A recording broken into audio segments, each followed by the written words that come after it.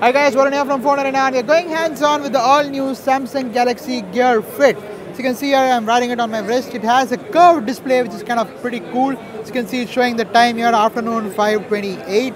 And as you can see, it's got a curved display which makes it really easy to swipe between the screens. It has a notification screen and it has a media controller for controlling your music. Very similar to what you might have seen on the Galaxy Gear.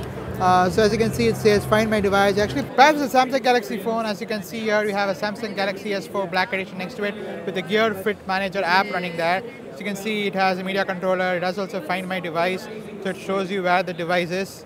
As you can see, it's making the phone beep and you can stop it. Very responsive display, I should say, for a watch or a smart band. And there's a pedometer to track your steps. It has exercise mode. You can do walking, cycling, hiking, running.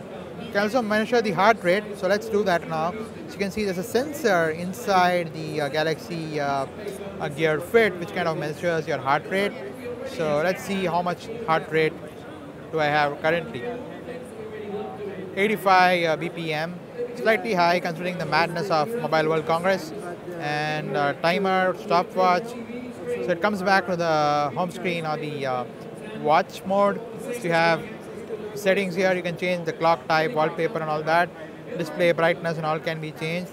I'm really looking forward to something on a phone, this kind of display on a phone or another kind of wearable device. Really feels really nice and easy to navigate. There's a battery indicator as well. Let's see, what does the about screen say? Says the model number, serial number and all that stuff. So let's quickly get it out of the wrist. So this is how you put it on. So you can see here you have the heart rate sensor. So yeah, so that was a quick hands on the Samsung Galaxy Gear Fit from Mobile World Congress 2014. So do it a like if you like this video and do subscribe to our channel.